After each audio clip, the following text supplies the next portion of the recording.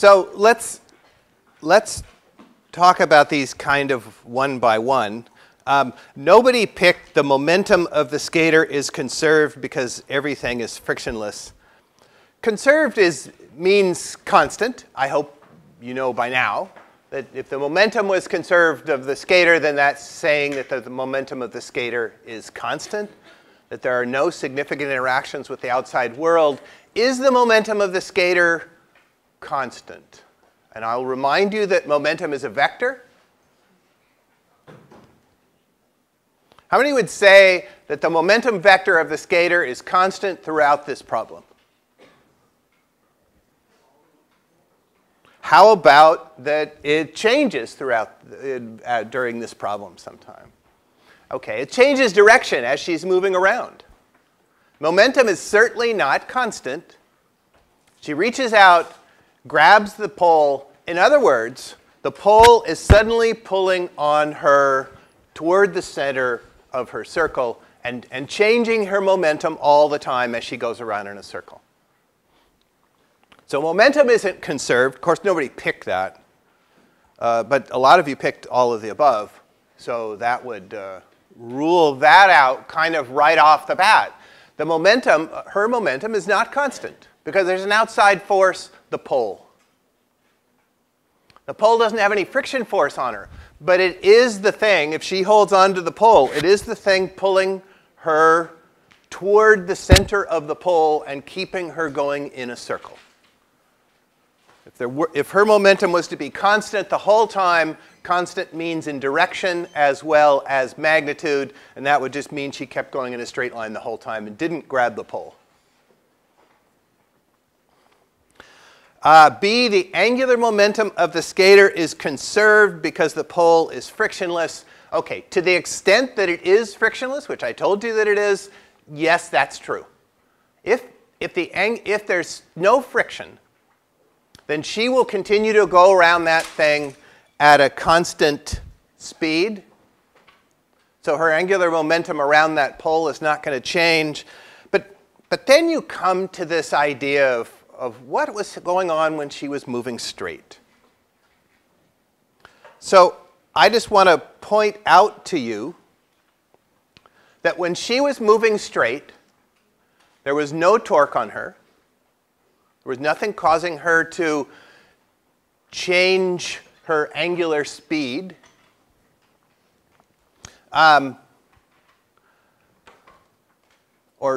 Change her angular momentum. That includes angular speed. But anyway, that's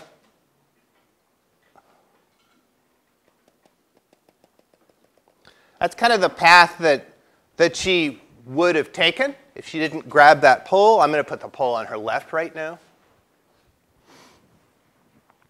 And then from then on, as she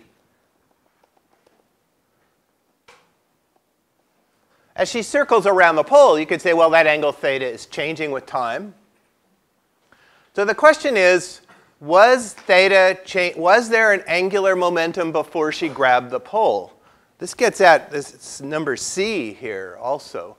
Was there an angular momentum before she grabbed the pole? Was her angle changing as she moved along here in a straight line? So let me draw something, and we'll measure the angles and try to decide if they're changing.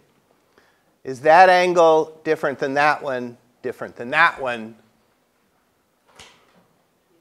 They are. Her angle with respect to that pivot point and what we call zero angle is changing the whole time. The upshot of that is she does have angular momentum about what I called the pivot point. I didn't talk much about it, but I immediately called that pole the pivot point. I didn't have to, but I did. I call that pole the pivot point. She has angular momentum around that pole. That may seem odd to you, but the angle is clearly changing. The other thing that's changing, unfortunately, is this rotational inertia, I, because the length of the vector r is changing. So two things are changing at once. And you might wonder whether angular momentum is constant while she's moving in a straight line. And all I would say is, if there's no torque, I would go back to this. I mean, I could tell you angular momentum is constant, but I could also just go back to this and say, is there a net torque on her while she's moving in that straight line? And since there's no net force and the only forces are up and down on her while she's moving in that straight line, there's no torque. There's no torque that would change her angular momentum either into the board or out of the board. And if there's no torque that would cause that, then you probably want to say her angular momentum is constant, that it isn't changing. Yeah? So does that mean that like at any time an object is moving in a straight line, you can just arbitrarily pick a point and say this is the pivot point and now I have angular momentum around this pivot point? You can. So in answer to that, let's think about the pivot point. I chose the pole. Why did I choose the pole? Because later on, she's literally circling the pole. So it's a good point to pick for later on. But what if it was a different situation? What if the pole was right there? Is the angle of this vector r changing as she gets closer and closer to the pole? Not if we take the pole as the pivot point, then that angle isn't changing at all. Does she eventually circle around the pole after she gets there? No. She doesn't circle at all. She runs into the pole, and her momentum isn't conserved because she hits the pole, but the momentum wasn't conserved anyway. Her angular momentum is conserved because it was 0, and it's still 0. I could also put her on the other side.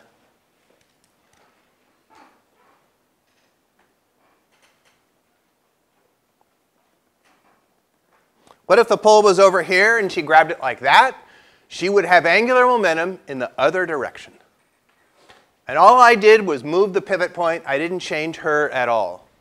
So the short answer is yes, you do have angular momentum even if you're moving in a straight line, if you're off the pivot point, if you're not moving at the pivot point or away from it. Yeah? I guess I don't understand why momentum is not conserved for option A. I think we learned like in elastic collisions, there's a change of direction, but momentum is conserved. Or if there's like a ball bouncing on a floor with no dissipation of energy, it's changing direction all the time, but its momentum is conserved.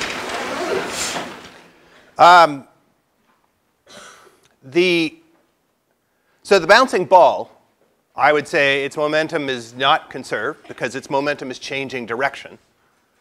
So that's, it's not a constant momentum if its momentum is changing direction. And in fact, you know why. The way you change momentum is by having an outside force, and a bouncing ball has an outside force. It has the floor acting on it that changes its momentum from downward to upward. I mean, that's like a canonical example of conservation of momentum. In a physics test, they always give examples of the bouncing ball, how momentum is conserved if you have an ideal bouncing ball. So I guess I'd like to see one of those canonical tests because it's simply, I mean, unless you want to say the magnitude of the momentum, which may be true, but the momentum vector, I hope you'll agree, is different when the ball is going down than when it's going up. And the elastic collisions? Elastic collision is, I think what you're thinking is, let's take these two objects and make that our physical system. And then there's no interactions from the outside. And so when you take two objects, you've taken a large enough physical system that the momentum of those two objects is conserved. And so the momentum of one of them can change. The momentum of the other one changes the opposite direction. But it's the momentum of a larger system of two objects that you've decided is approximately conserved. But the momentum of either one of those two cars clearly changes as they hit each other. I guess is the way I would say it. But I mean, you're right. The two cars hitting each other is probably close to a canonical example, but the physical system is both cars rather than just one. And so both cars, each car changes its momentum. But the sum, the total, doesn't. And so this is partly about what physical system do you pick. And I just picked the skater. If I had picked the skater and the pole, I still have a problem because the pole is attached to the ice. The reason why when the skater comes by and grabs the pole doesn't just go off with her, is because it's attached to the ice. So the ice is putting forces on the pole. The ice is attached to the floor, to the earth. You know, you start to get carried away with how big a system you have to get to conserve momentum in this problem. It's a good question, though, because conservation of momentum does require you pick a physical system that has negligible interactions with the outside world.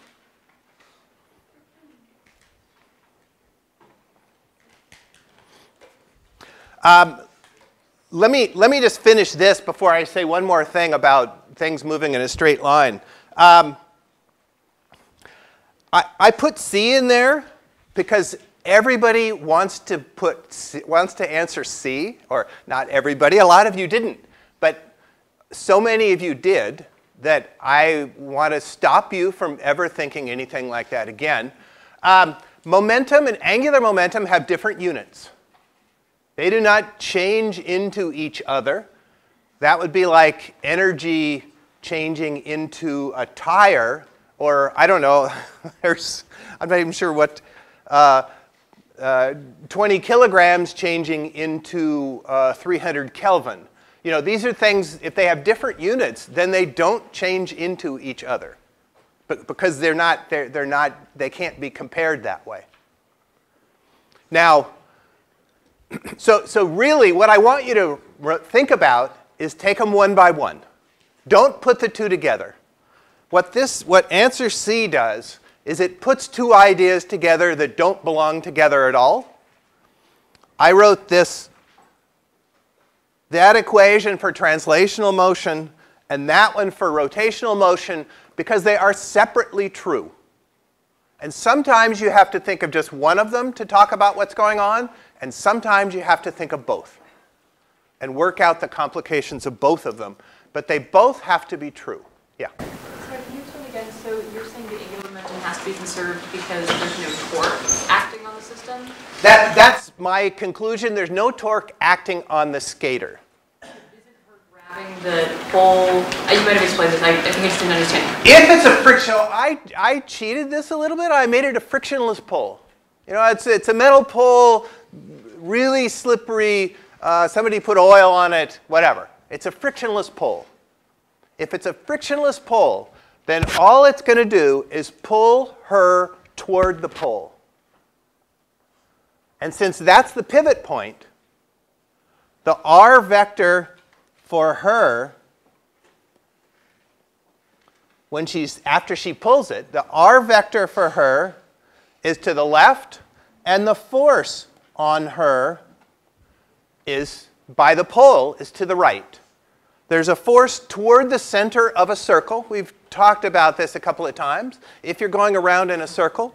So the force and R are opposite to each other, which means the sine of 180 degrees is 0, and there's no torque, as long as it's frictionless. As soon as there's friction, all bets are off. She will slow down. Angular momentum will go somewhere else because of the interactions with the outside world.